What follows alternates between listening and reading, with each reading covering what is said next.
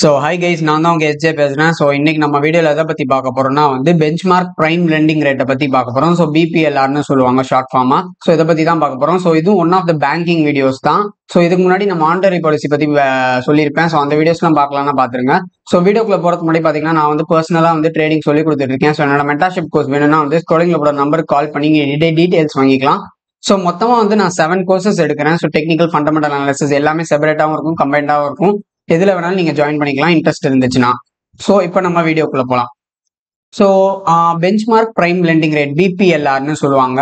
So இப்போ banks கஸ்டமர்ஸ்க்கு lend பண்றாங்க பாத்தீங்களா. ஸோ அதுக்கு ஒரு இன்ட்ரெஸ்ட் ரேட் போடுவாங்க. ஸோ அந்த லெண்டிங் அதுதான் லெண்டிங் ரேட்னு சொல்லுவோம். ஸோ அந்த லெண்டிங் ரேட் எப்படி கால்குலேட் பண்றாங்க, எதை பேஸ் பண்ணி கால்குலேட் பண்றாங்க. ஸோ அதுக்கு ஒரு சில பெஞ்ச் மார்க்ஸ் யூஸ் பண்ணுவாங்க.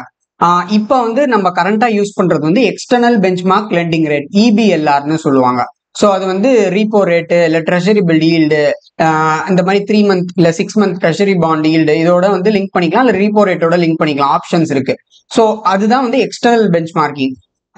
இது இந்த BPLRன்னு சொல்றேன்ல. ஸோ இதுக்கப்புறம் பேஸ் ரேட்டு, அதுக்கப்புறம் MCLR, இந்த 3 இதுமே internal bench marking. So internal bench மார்க்கிங்னு பாத்தீங்கன்னா பேங்க்ஸ் அவங்களே டிசைட் பண்ணிக்கலாம் அவங்களோட லெண்டிங் ரேட்ஸை.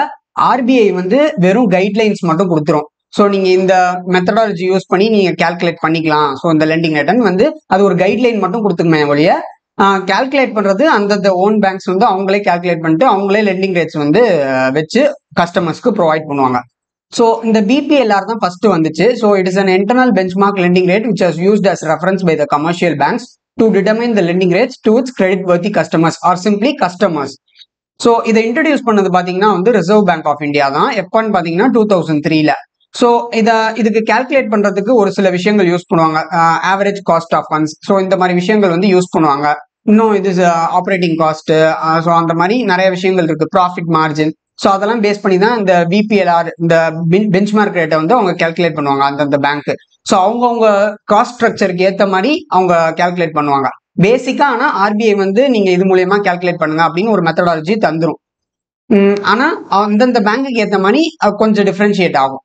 ஸோ இருந்தாலும் இந்த BPLR 2010ல ரீப்ளேஸ் பண்ணிட்டு பேஸ் ரேட் சிஸ்டம்னு ஒன்று கொண்டு வந்துட்டாங்க.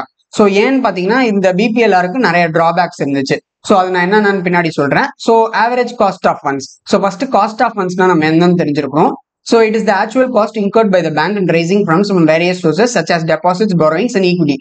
ஸோ இதுக்கு அர்த்தம் என்னன்னு பாத்தீங்கன்னா, இப்போ நம்ம சேவிங்ஸ் அக்கௌண்ட் போடுறோம், கரண்ட் அக்கௌண்ட்ல டெபாசிட் பண்ணுவாங்க பேங்க்ல, சேவிங்ஸ் அக்கௌண்ட் போடுவாங்க, ஃபிக்ஸட் டெபாசிட் பண்ணுவாங்க. அது எல்லாத்துக்கும் நம்ம ஒரு குறிப்பிட்ட இன்ட்ரெஸ்ட் தரணும். அந்த இன்ட்ரெஸ்ட் எல்லாமே பேங்கோட காஸ்ட். ஸோ அதெல்லாம் one of the cost of the funds, cost of fund of the bank. அதே மாதிரி பாரோவிங்ஸ், இது மற்ற பேங்க் கடன் வாங்கிருக்கலாம், அதுக்கு அவங்களுக்கு ஒரு இன்ட்ரெஸ்ட் பே பண்ணணும். ஏன் RBI கூட கடன் வாங்கியிருக்கலாம், அதுக்கு ஒரு இன்ட்ரெஸ்ட் பே பண்ணணும், அதுவும் ஒரு காஸ்ட். இல்ல சப்போஸ் ஷேர்ஸ் ஈக்விட்டி வித்து காசு ஃபண்ட்ஸ் ரைஸ் பண்ணுதுன்னா, ஸோ அந்த இப்போ ஃபார் எக்ஸாம்பிள் இப்போ கனரா பேங்க் எடுத்துக்கோங்க. கனரா பேங்க் IPO விடுறாங்கன்னு வச்சுக்கோங்க. ஸோ அவங்க அண்டர் ரைட்டர்ஸ்க்கு ஒரு சில கமிஷன்ஸ் தரணும். ஸோ அதுவும் ஒரு cost of fund for the bank. So இது எல்லாத்தையும் சேர்த்து தான் cost of fund.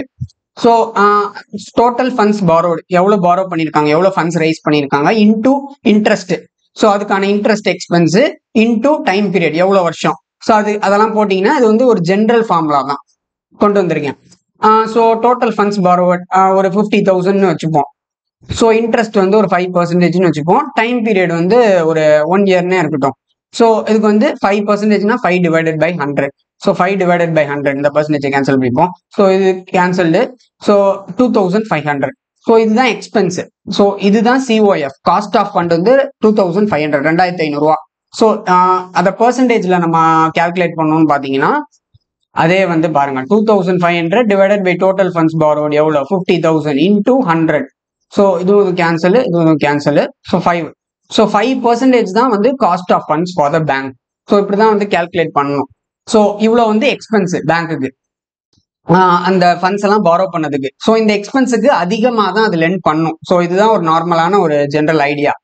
So next நம்ம weighted average cost of funds. இதை வெறும் ஆவரேஜ் காஸ்ட் ஆஃப் ஃபண்ட்ஸ் சொல்லலாம், இல்லை weighted average cost of funds சொல்லலாம். ரெண்டுமே ஒன்று தான்.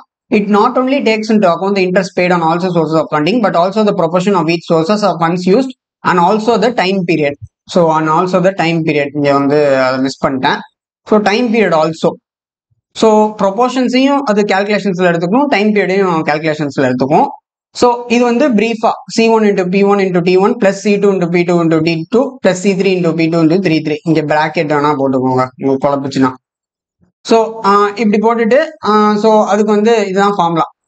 So divided by P1 plus P2 plus P3. C1னா cost of deposit, C2னா பாரோவிங்ஸ்னு எடுத்துக்கிட்டேன், C3னா அதர் லயபிலிட்டிஸ், வேற ஏதோ நம்ம கடன் வாங்கியிருக்கோம் அதான் அதர் லயபிலிட்டிஸ்.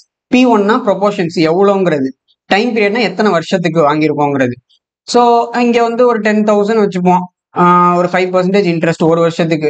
அதே 10,000 5% 2 வருஷத்துக்கு. அதே 10,000 5% இன்ட்ரெஸ்ட் 3 வருஷத்துக்கு அப்படின்னு சும்மா வச்சுப்போம். ஸோ 5%னா 500, இது 10% 1000ன்னு வரும், இது 15% 1500ன்னு வரும். ஸோ மொத்தமா வந்து எவ்வளோ, ஸோ 1500 3000 வருது. இந்த 3000ங்கிறது தான் வந்து நம்மளோட WACOF. இந்த 3000 டிவைடட் பை இந்த 3000 டிவைடட், இதோட வேல்யூ தான் 3000ங்கிறது மேல நியூமரேட்டரோட வேல்யூ, டிவைடட் பை டோட்டலா எவ்வளோ 10,000 + 10,000 + 10,000 30,000 ரூபா இன்டூ 100 போட்டோம்னா ஸோ இது எல்லாமே கேன்சல் ஆயிரும். ஸோ எவ்வளோ, ஒரு நிமிஷம், so 2 0, okay. So 10. So WACOF ஓட பெர்சன்டேஜ் வந்து 10%. So weighted average cost of funds வந்து இந்த பேங்க்குக்கு வந்து 10%. ஸோ ஆவரேஜா வந்து அது 10% இன்ட்ரெஸ்ட் பே பண்ணணும் இந்த ஃபண்ட்ஸ் எல்லாம் வந்து அது பாரோ பண்ணதுக்காக. ஸோ இதுதான் அர்த்தம். ஸோ இந்த 10%க்கு இதுவே வந்து காஸ்ட் ஆஃப் ஃபண்ட்ஸ் வருது. இதை தவிர ஆப்ரேட்டிங் காஸ்ட், அவங்க எவ்வளவு ப்ராஃபிட் எடுக்கணும்னு நினைக்கிறாங்க அது ப்ராஃபிட் மார்ஜின்னு சொல்லுவாங்க. ஸோ இது எல்லாத்தையும் கால்குலேட் பண்ணிட்டு தான் வந்து BPLR வந்து கால்குலேட் பண்ணுவாங்க. ஸோ இந்த ஆவரேஜ் காஸ்ட் ஆஃப் ஃபண்ட்ஸே இவ்வளோ வருதுன்னா இதை தவிர இன்னும் ஒரு சில விஷயங்கள் வந்து அவங்க ஆட் பண்ணிக்கிறாங்கன்னு வச்சுக்கோங்க. அதுக்கு ஒரு 1% போடுறாங்கன்னா 11%. ஸோ இதுதான் வந்து BPLR. ஸோ இதுதான் வந்து BPLR. இதை தவிர வந்து இவங்க ஒரு ஸ்ப்ரெட் ஆட் பண்ணிப்பாங்க பேங்க் அவங்களுக்கு ஏற்ற மாதிரி. ஸ்ப்ரெட் வந்து எதை base பண்ணிருக்கும்னா risk profile of the borrower. Borrower வந்து ஒரு பிசினஸ் ஆளுன்னு வச்சுக்கோங்கன்னா அவருக்கு ஹை ரிஸ்க் இருக்கும். ஸோ அவருக்கு வந்து அதிகமா நம்ம இன்ட்ரெஸ்ட் சார்ஜ் பண்ணும். இதே வந்து ஒரு கவர்மெண்ட் எம்ப்ளாயின்னு வச்சுக்கோங்க, அவர் வந்து மாசம் அவருக்கு சேலரி கன்ஃபார்ம் வந்துடும், அவருக்கு வந்து கம்மி இன்ட்ரெஸ்ட் ரேட்ல தரலாம்.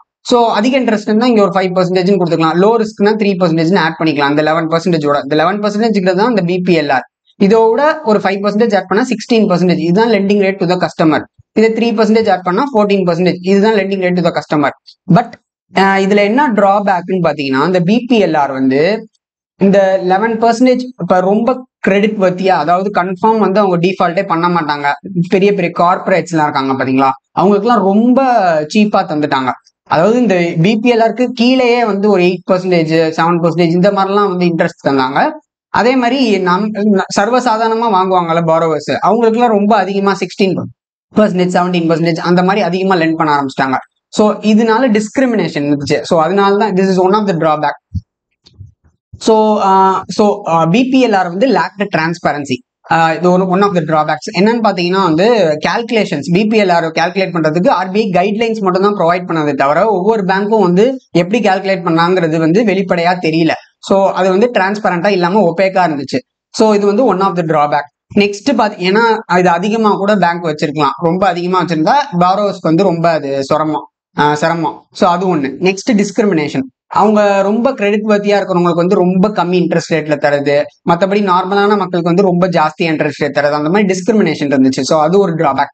நெக்ஸ்ட் வந்து இன்எஃபிஷியன்சி மானிட்டரி பாலிசி டிரான்ஸ்மிஷன். இதுக்கு அர்த்தம் என்னன்னா மானிட்டரி பாலிசி ரேட்ல என்னெல்லாம் நடக்குதோ, இப்போ ரீப்போ ரேட் கம்மி பண்ணாங்கன்னா லெண்டிங் ரேட்டும் கம்மி ஆகணும், ரீப்போ ரேட் இன்க்ரீஸ் பண்ணா லெண்டிங் ரேட்டும் இன்க்ரீஸ் ஆகணும். இது வந்து இது எவ்வளவு குறையுதோ அதுக்கு ஏத்த மாதிரி ஈக்குவலா வந்து இதுவும் குறையணும், பேசிஸ் பாயிண்ட்ல சொல்லுவாங்க. பட் வந்து அது பெரும்பாலும் வந்து அஃபெக்ட் கொடுக்கல இந்த BPLRல.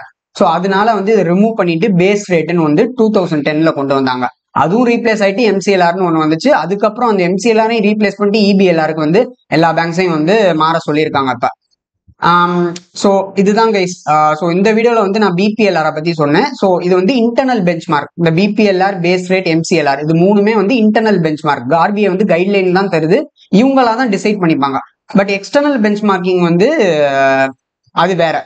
ஸோ அது நான் எக்ஸ்பிளைன் பண்றேன் வர வீடியோஸ்ல. ஸோ இந்த வீடியோ உங்களுக்கு பிடிச்சிருந்துச்சுன்னா என்னோட சேனலுக்கு லைக், ஷேர் அண்ட் சப்ஸ்கிரைப் பண்ணுங்க. அப்படியே அந்த பெல் ஐக்கானை பிரஸ் பண்ணுங்க, ஆல் பட்டன். அப்போ தான் நான் போடுற வீடியோஸ்க்கான நோட்டிஃபிகேஷன் உங்களுக்கு கரெக்டாக வந்து சேரும். ஸோ அதை தவிர கமெண்ட் பண்ணுங்க, எனக்கு ஒரு மோட்டிவேஷன் அண்ட் ஃபீட்பேக்காக இருக்கும். ஸோ அதை தவிர வந்து என்கிட்ட ட்ரேடிங் கற்றுக்கணும்னு நினச்சிங்கன்னா வந்து ஸ்க்ரோலிங்ல போட நம்பர் கால் பண்ணி டீடைல்ஸ் வாங்கிக்கலாம். ஸோ அதை தவிர வந்து டிமேட் அண்ட் ட்ரேடிங் ஓப்பன் பண்ணணும்னு நினச்சிங்கன்னா ஜெரோதாவோட லிங்க், அலைஸ் ப்ளூ லிங்க்லாம் வீடியோ டிஸ்கிரிப்ஷன்ஸ்ல கொடுக்குறேன் யூடியூப் வீடியோஸ்ல. ஸோ அதில் பார்த்து நீங்க ஓப்பன் பண்ணிக்கலாம். So thank you guys. அடுத்த வீடியோ உங்களை சந்திக்கிறேன். ஸோ அது வரைக்கும் பாய், டேக் கேர். ஸோ என்னோட சேனல் வந்து ஒன்றும் வந்து ட்ரேடிங் அண்ட் இன்வெஸ்டிங் மட்டும் கிடையாது, பேங்கிங், ஃபினான்ஸ் ரிலேட்டட் எல்லாமே இருக்கும். So banking exams, IBPS, SBI, RBI, so NABARD இந்த மாதிரி எக்ஸாம்ஸ் ப்ரிப்பேர் பண்ணுறவங்க யூஸ்ஃபுல்லாக இருக்கும். ஸோ கேரியர் ஃபினான்ஸ் ரிலேட்டட்ல யாராச்சும் கேரியர் பர்சியூ பண்ணணும்னு நினச்சிங்கன்னா உங்களுக்கும் யூஸ்ஃபுல்லாக இருக்கும். ஸோ ஃபாலோ பண்ணுங்க. ஸோ லைக், ஷேர், சப்ஸ்கிரைப் பண்ணுங்க. So thank you guys. அடுத்த வீடியோவில் சந்திக்கிறேன். ஸோ அது வரைக்கும் பாய், டேக் கேர்.